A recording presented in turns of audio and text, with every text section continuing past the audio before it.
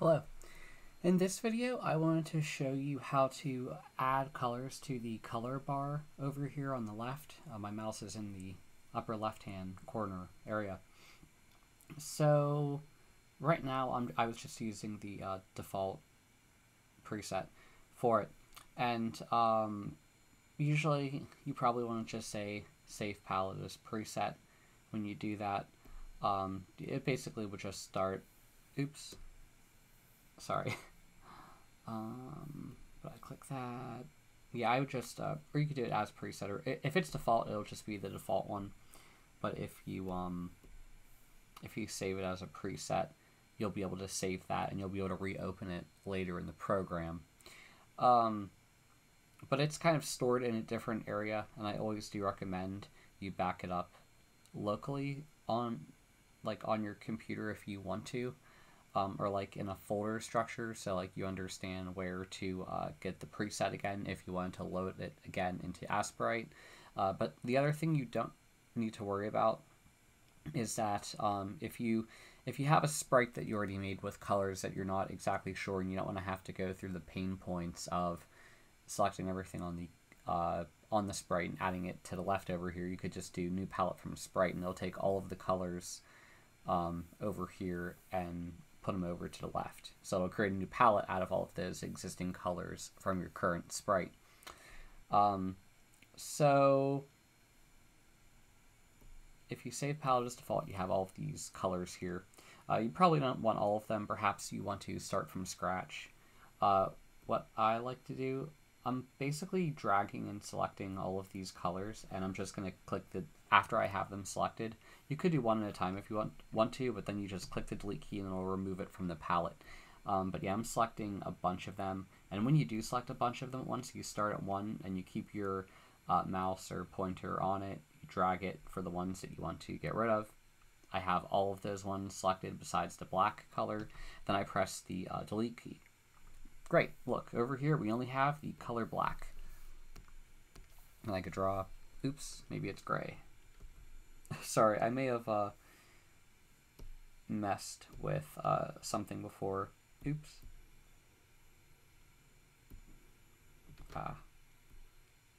So, we're on this color, which, yeah, it's black. Okay, great. So now we have these colors here, but now we want to add more colors. So the way you do that is if you go down here in this other area, this color area, this shows kind of like a gradient from like the brightest color to it being less saturated to black. But you have that. You can also change like the hue through this area. And let's say we wanted to add a dark blue color. Well, I'm dragging with my cursor in this area over in the lower left-hand area, just to tell you, but I'm in this color box thing, and I'm dragging it to the upper right because I want a dark blue color. And so you'll see I basically selected a new color, and if you look right here, there is this red icon with an exclamation point.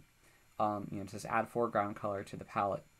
You click it, and look, it's added up here to our color bar palette in the upper left hand side. So now when I select that color and I want to draw on our canvas, it'll draw the blue pixels.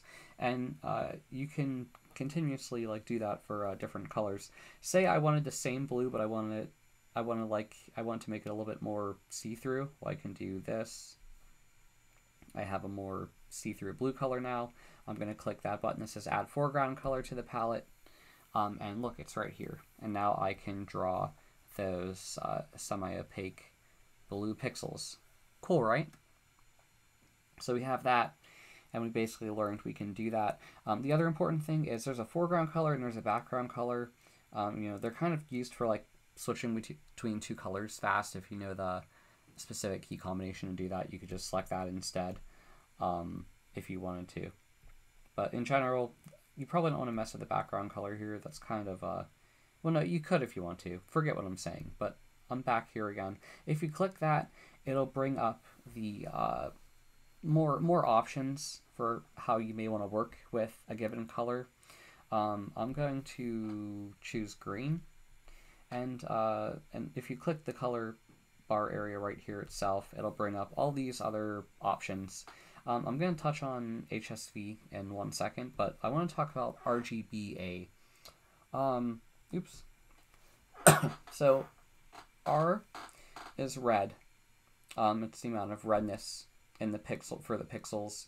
Green is the amount of greenness, and blue is the amount of blue. When you're looking at pixels on a computer screen, you're looking at some combination of these values. Basically, all the reds go from 0 to 255, the greens go from 0 to 255, and the blue goes from 0 to 255. If I had RGB all set to 0, that would be lack of color, so it would be black pixels. And if you have all of them set to 255, it would be white, because that is all of the pixels, I believe. And you may be wondering about the alpha channel, or alpha. So alpha channel is usually used for setting, like making a transparent background, like no background at all. It's kind of like, it may be referred to as an alpha channel or alpha color. Say from a programmatic standpoint, if you didn't want any background to show up at all when you export your thing, your drawing or whatever, your pixel art, you would set that alpha channel to a specific color. In general, I would always reserve the color white, like pure white, 255, 255, 255, RGBA 255. I would set that color to be the color that doesn't show up. Because in general, when you have some application, say a video game, for instance, you specify some color to never show up in the game. So you may be wondering, what do you do? What if you want the white color in your game? Well, you could just choose a different shade of white, like maybe a little bit of a color of like off-white rather than that specific white color. So the other white colors will show up in the game, but the most white color would not show up. So it's kind of like that. It's a bit weird to think of. From a web development point of view, which is something I've done a lot of, I would mostly like to deal with RGB colors.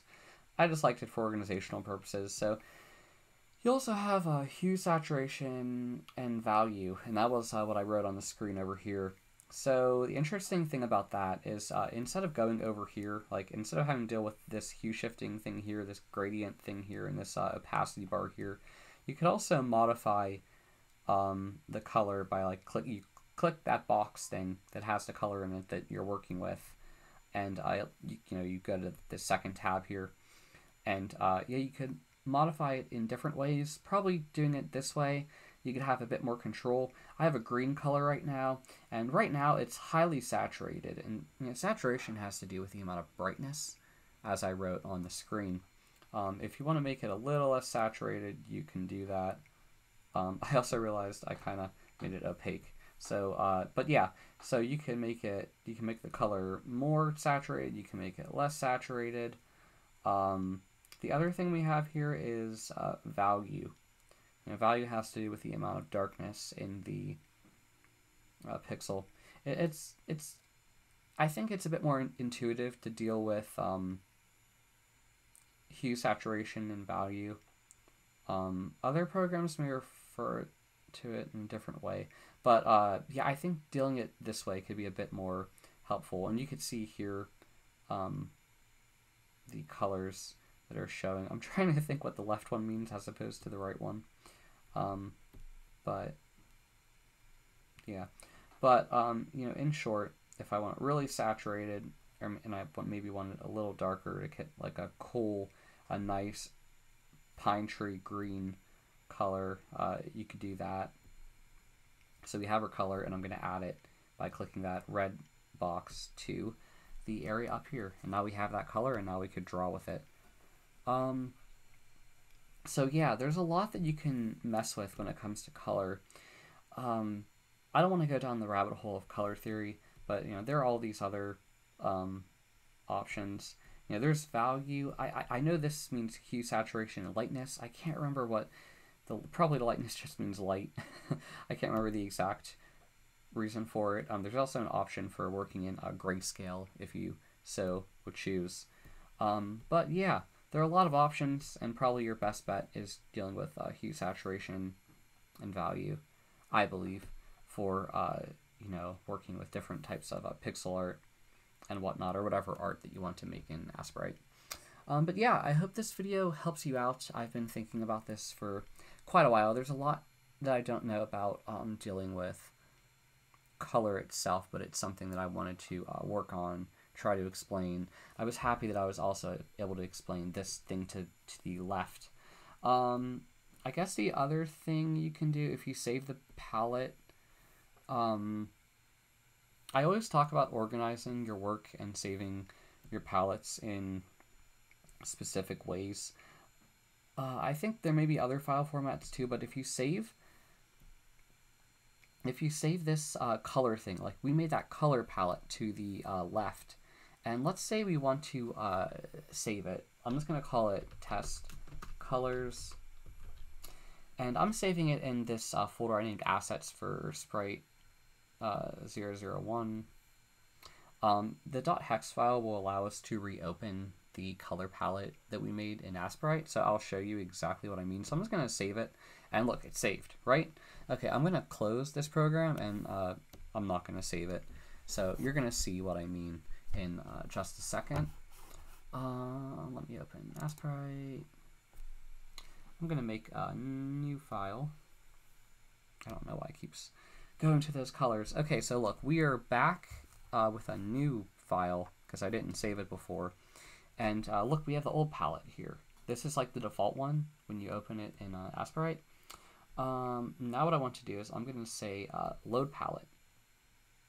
And here we're going to select that the file that we saved before. It's .hex file. Pretty sure .hex stands for hexadecimal. I'm going to open it. And look, it opened up the color palette we had before. I don't remember saving two blues. Maybe I did and I totally forgot. But the important thing to note is that you can back up your color palettes if you do want to, but it may be easier for you to just save your sprites in a form of like iterations in a file structure. And when I say file structure, I just mean like you create a folder on your computer called assets, so to say, and you like you keep your files organized like sprite 001, something like that, and you save the next version you make as iteration 2, iteration 3. And if you ever did want to like open those, if you open an Aseprite, it will basically there's, like I said before, there's an option that you can click that will take all of the colors from your sprite and put it into the color bar over here to the left. I guess the last thing that I wanted to end with is that if you look at the documentation, which I always do recommend you do on their website, there's more information about dealing with the color bar. There's a lot of options here. I'm not going to be able to cover everything off the top of my head here through it. I mean, I guess you'll never know all of it because there's just so much to know, but it is really cool.